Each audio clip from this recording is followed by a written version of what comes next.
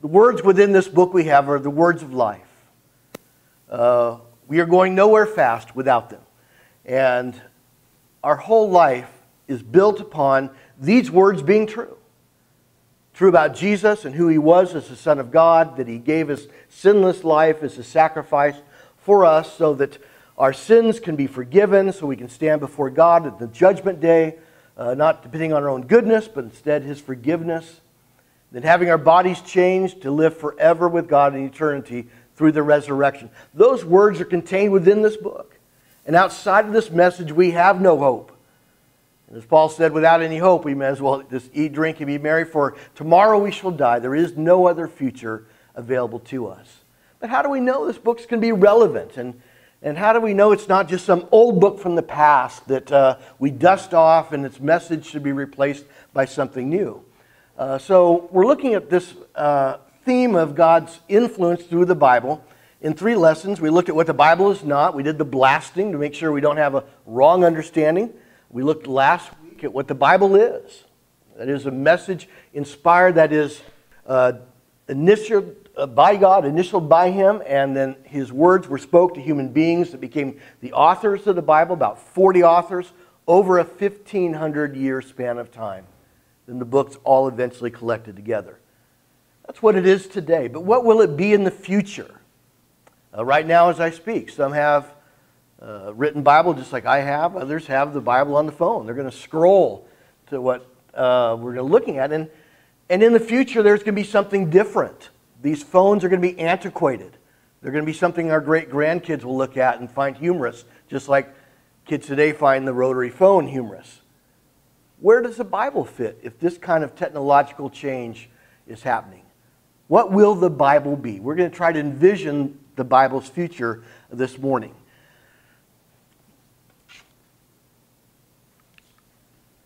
I want to consider 3 scenes in Scripture. You don't have to look at them, but I want you to look at the pictures and you'll remember them if you're familiar with the Bible, or I'll at least point you to them. And these pictures all reflect different ways God's teaching or revelation to mankind has been recorded. Exodus chapter 34, the powerful scene where God gives the 10 Commandments and the rest of the law to the nation of Israel. He was taken up into Mount Sinai, and if you remember, and I'm sure, Eileen, you do, the 10 Commandments, and that powerful scene in 1965 where Cecil B. DeMille had the fire coming right on the tablets of stone, the 10 Commandments, and very powerful scene. But God's Word was put on tablets of stone. Today that would seem like, why? Why write on a piece of rock? Well, that was what was done during that time. You look at Egyptian hieroglyphics, words were written onto stone during this time. The medium in which communication was had, outside of the spoken word, was used all the way back 1,500 years before the time of Christ.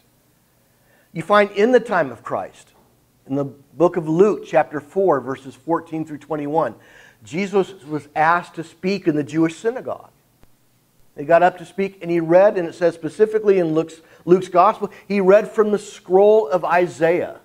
It doesn't say he read from the Bible. Just as the 10 Commandments were not put into the Bible, they were put into tablets of stone first. Jesus read from scrolls. And that's how written communication was preserved in the first century. Long pieces of papyrus were attached together, then put into wooden scrolls, and they were unscrolled, and people read from a particular section. In the book of 2 Timothy, chapter 4, talks to Timothy in the second letter about bringing to him the parchments and the scrolls. These were different forms or mediums of written communication that were present at that time. Never did he ask, hey, could you get my Bible? Bring your Bible to me. The Bible did not exist at any of these points in time, but yet God's teaching or his will or his revelation for mankind was given, but always in the form that was relevant at the time. So we're going to look at that today, how we see the words of God, and then how that will likely look in the future as far as how we take in God's teaching. First of all, understand this. This is a long, wordy point, but I couldn't find a way to make it shorter. Tried all week, and I'm just going to go with it. The Word of God did not start as a book, and it will not end as a book. Just let that sink in a little bit. The Word of God did not start as a book. Written on tablets of stone, scrolls, parchments. There was not even any book till 1455 with Johann Gutenberg's Bible, where a moving type was invented. But God's teaching still was given in different forms. So it did not start as a book, and it will not end as a book.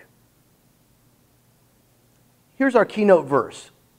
We have to see God's message for us apart from simply the words the Bible. The words the Bible literally mean the book. But Bible is not in the Bible. You ever thought about that?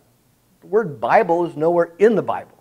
It's on the cover of your Bible, but never does the Bible talk about the Bible. The teaching of God, or God's revelation for mankind, is most commonly referred to simply in Scripture as the Word, or the idea is the truth of God. And here's probably one of the best representative passages. Hebrews chapter 4, verse 12. For the Word of God, doesn't say the Bible, but the Word of God is alive and active, sharper than any two-edged sword, and it penetrates even to dividing soul and spirit, joints and marrow. It judges the thoughts and attitudes of the heart. Nothing in all creation is hidden from God's sight. Everything is uncovered and laid bare before the eyes of whom we must give an account. Notice here just the power of these two verses. The Word of God is alive and active. It divides and it's sharper than a two-edged sword. It goes to the attitudes and thoughts of the heart. Everything is uncovered.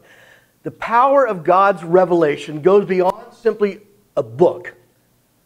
A lot of times when we think of God's teaching just as, well, it's a book. Books get tossed. My classroom at school happens to be right next to the textbook room. And at the end of every school year, and it's going to come within a couple months, all the discarded textbooks are going to be replaced by new ones, are sitting out there with a sign saying discard. Well, a few years ago, that was the latest textbook of history. Now it's to be discarded. Grab one if you want, the textbook assistant says. Books simply come and go, books that are simply the medium of words. But if there's something more powerful that will transcend a book form, that is what we want to give our attention to, and that's what's being communicated here in Hebrews 4. That God's Word is alive and active. It might be presented within a physical form, such as a book for a period of time, but it will not be limited to that. It's not like if we got rid of all the books today, God's Word or God's truth would just disappear and we'd be stuck. God would just use another form, because that's what He's done in the past. He sent the law of Moses to Moses through the Ten Commandments and other teachings that were on tablets, scrolls that Jesus Himself used, Luke 4, parchments that Paul referred to, 2 Timothy 4, and we use books today. We have for a long time. They've got better and better in their structure. They started around 1455 AD with Gutenberg's Bible. They're used today, but clearly other forms of communication are transplanting books. You see more and more used bookstores closing down. A lot of people love books. I mean, I love just going into a used bookstore. I love the smell of a used bookstore. And I love just looking at books and searching for books that are maybe difficult to find. But now virtually every book I used to have in my library, I can find online. I can access things quicker online. I still prefer to use a book in my teaching. It's my most familiar zone of going back and forth. But things can be accessed quicker. When I'm trying to look up a verse, I remember part of it. I don't look at my Bible all the time. I'll go right to my phone, right to Google. I just put in a few words and boom, it'll take me right where I want to go. We are accessing things quicker.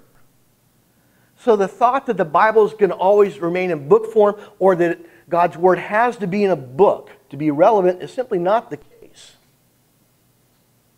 The revelation is always going to be relevant, but it may end up in different forms. Now, the forms need to be accurate. They need to reflect what God originally gave. But they can take on different forms and still be true. Today, digital form is what's the latest, and it's going to continue to work. Books will still be around for a long time. But we're going digitally. But what tomorrow holds, what 100 years holds, I'm not sure. I try to think as I prepared this lesson, what if I had to guess?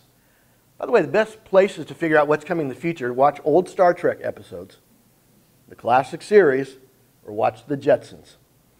The Jetsons cartoons. Those two shows have predicted more in the future technology will be using than the two other forms I know.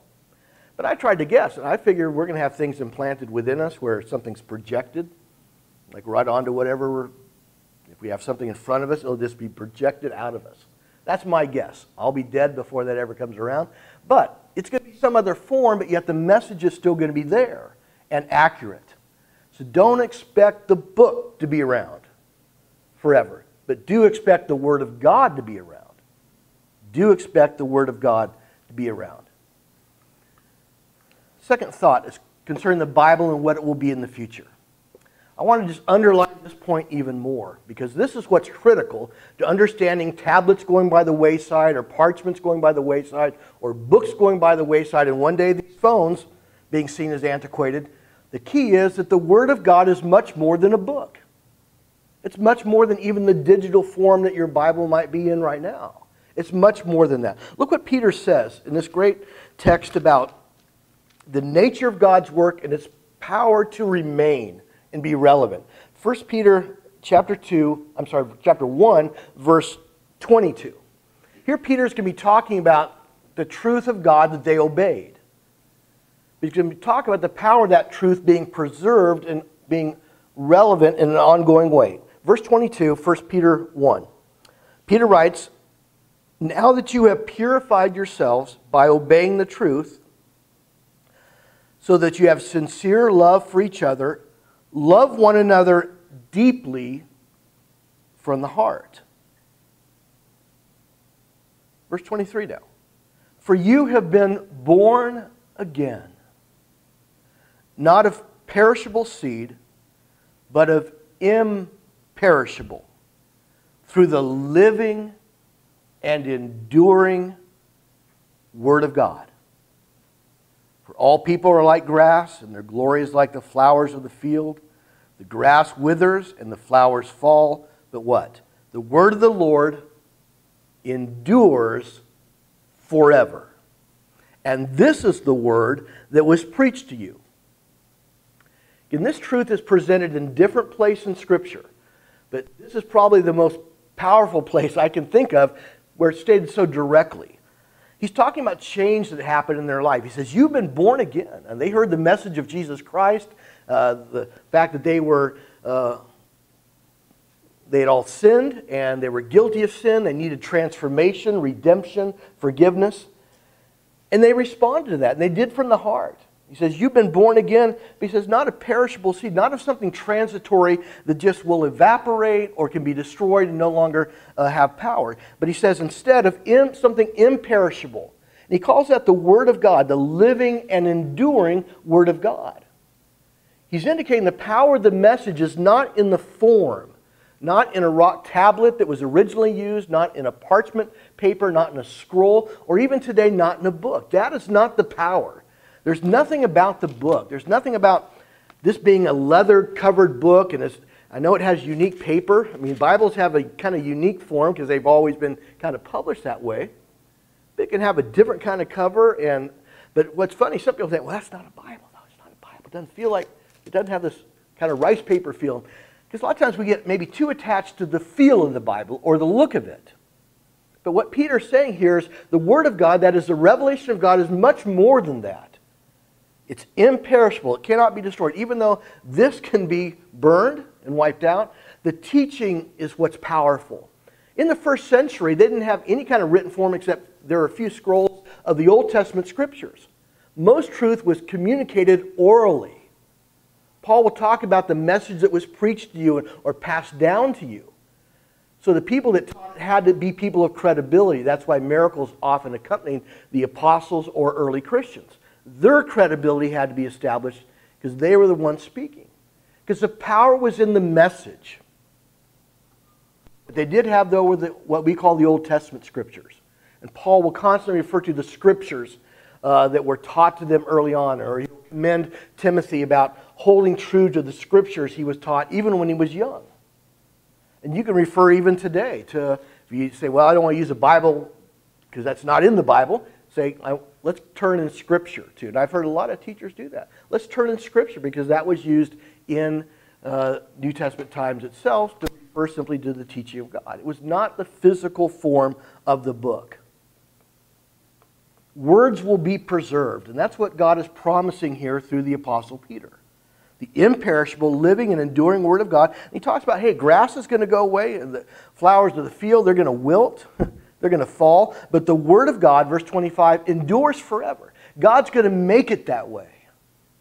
The God who created a world into existence, who parted the Red Sea through Moses, brought manna from the sky to his people Israel, the God who raised his Son from the dead, He's going to preserve His teaching one way or the other. We don't have to worry about all Bibles being destroyed or wiped out by a communist country or something like that. The teaching is going to be preserved. Years ago, there was a fear that in China that all Bibles would be destroyed. It's too late. With the Word of God now in electronic form, you can get rid of all the physical Bibles. It's already in another form. That's God at work preserving His teaching. Digital forms ensure even deeper preservation. Even though I'm most comfortable with a book teaching from it and reading it, I have more confidence in digital forms as electronic forms because they've preserved it and it's more difficult to get rid of those because they can be put in different digital forms and still be preserved. That is simply God at work with this powerful message. And I want to also underline this point before we go to our last one. It's the relevancy of the Bible. Not only is it God's power preserving the words or the teaching about what He's done throughout time. This message will always be relevant. In this book are not instructions about horse and buggy technology or how to wire a phonograph, or how to get a tube-driven TV to work. There's nothing antiquated here where, hey, this no longer matters anymore because we've gone on to greater things. As I've tried to repeat over and over again, the Bible deals with the human condition. It deals with a God who is trying to get us to understand we have a terminal condition. Came out in the news this week that the Princess of Wales has cancer. And everyone should be upset about that. She was already terminal, just as you and I are. All of us are terminal. Just cancer can make that terminal condition of we're going to die come a lot quicker than we want. So we're trying to rid ourselves of cancer. The statistics of death are staggering. 1 out of every one person dies. But Jesus has come along through His Father and presented an antidote, a vaccine, if you will, where we do not have to die in our sins, but instead can be forgiven and we can be resurrected. That is a timeless message where it can never be said, well, that doesn't matter anymore because we're doing greater things. No, we're not. Our technology is changing. The way we drive around is changing. But our human status is not changing. We're all terminal and we need an answer. And that relevancy drives the Bible. God's preserving it, but the relevancy of it continues to be driven because of our human nature. The Bible deals with people in their relationship with God, but also in relationship with each other. The Bible speaks to marriage. It speaks on how to get along with your neighbor. It speaks to how to deal with money and how not to let greed drive you in your life. It deals with pride, selfishness, jealousy, envy. Those things are always present. They were present 5,000 years ago, and they're present now. And as long as these things continue to be our problem, the Bible will be relevant, and God will preserve it as well. The Bible's not going anywhere, and don't fear that it will. The Word of God is much more than simply a book. Our final thought is this. The Word of God is in the best position to not only survive, but thrive. The Bible is in the best position not only to survive, but thrive. Again, our keynote verse, Hebrews 4:11 and 12. Verse 12, the Word of God is alive and active, sharper than any two-edged sword. It penetrates even to dividing soul and spirit, joints and marrow. It judges the thoughts and attitudes of the heart. Nothing in all creation is hidden from God's sight. Everything is uncovered and laid bare before the eyes of Him to whom we must give account. I want to consider just briefly 4 things about the position of the Bible today. First of all, it's prominent. It is the most recognizable book. It's the only book that has its own app. It's the only book that you can recognize what it is on a table from 10 feet away. People know what this book is. They recognize it, and some go forward towards it. Some, they see it, and it's like you brought a snake into the room. People are very rarely ever neutral about the Bible. They say, hey, you're reading the Bible? Hey, well, that's a Bible? It's one or the other, rarely. It is prominent. It's the only book, as I like to say, with its own bookstores. Throughout this country, there are bookstores devoted to the Bible and books related to the Bible. It's the only book with its own museum. And at the end of this lesson, just a few moments, you're going to see a video about the Bible Museum that was built in 2017 in Washington, D.C. It's the only book. It's the only revelation that has this kind of attention. It's prominent. But the Bible is also very controversial. And that's what the writer of Hebrews is saying here. It judges the thoughts and intents of the heart. Nothing is hidden from God's sight. There are a lot of things in this book that are very politically incorrect. That is, they don't go with the trends and the philosophies that are ever changing within our country. It's going to be upsetting at times to people. They're going to read things and they're going to become glued. Others are going to get a B in the cap. What? What did I just hear? That is good. The Bible should upset people.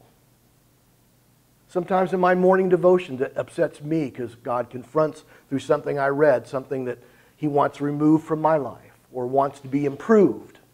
It's upsetting to hear that, yeah, I'm failing in this area. But I embrace being told things that I don't want to hear because I know that's good for me. Just like when I go to the doctor, I don't always like what the doctor says, but I embrace going. I want him to find things that need to be removed or need to be changed. The Bible always should be controversial.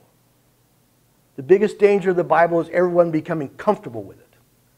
I don't see that happening, but that's when we're dead in the water.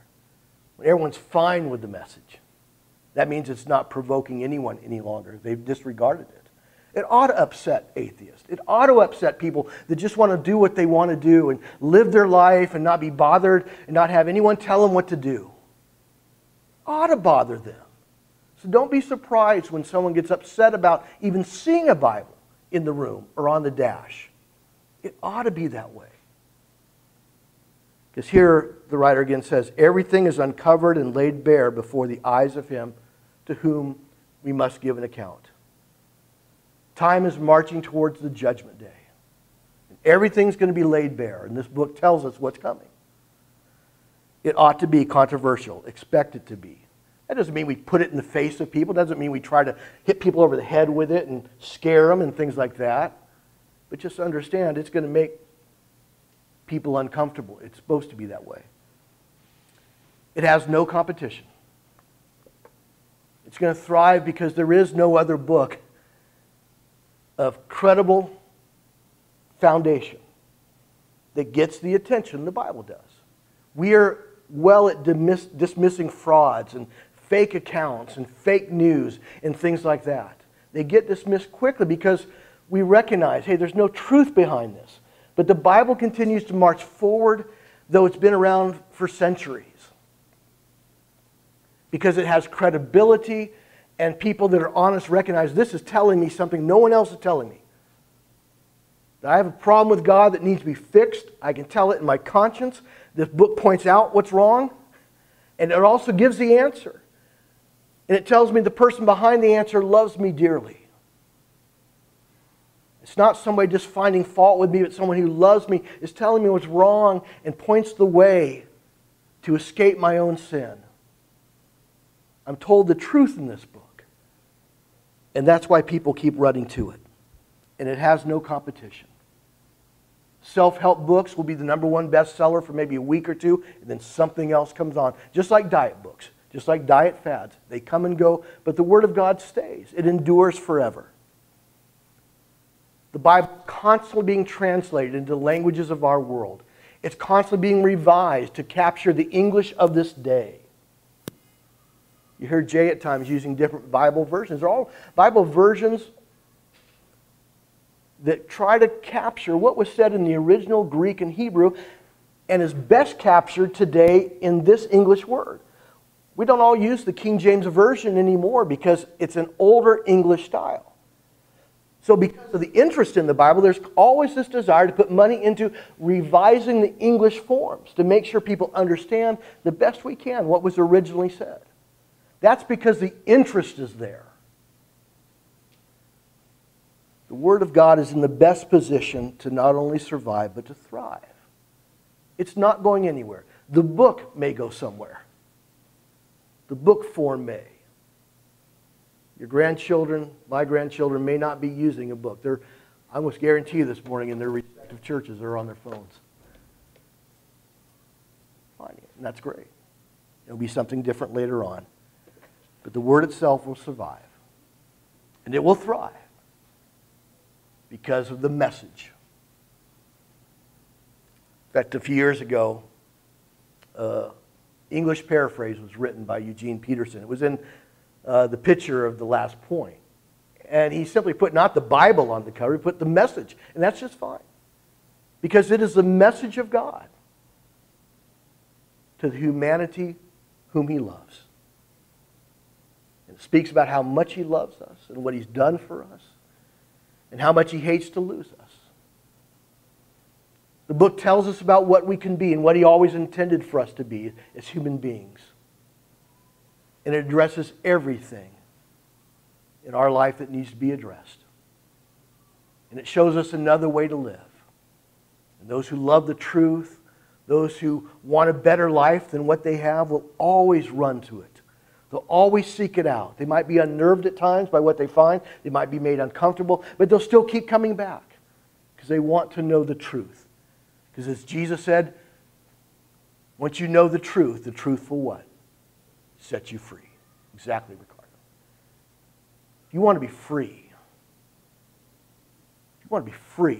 and not live under the weight of sin and self-deception, live a life of a fraud, you don't want that. The truths of Jesus will set you free, and the truths are there. Just a moment, we're going to sing a song to encourage us to be responsive to God's teaching, to continue to live a life of being born again and having everything always worked on till the day that God calls us home. Our greatest days are ahead. There's a great day coming, and there's an eternal future that this book tells us about. The message of God is alive, and we are going towards these great things. Don't be left behind. Don't allow others to be left behind because they rather pursue something temporary. Go forward with God. That's the only way to go forward.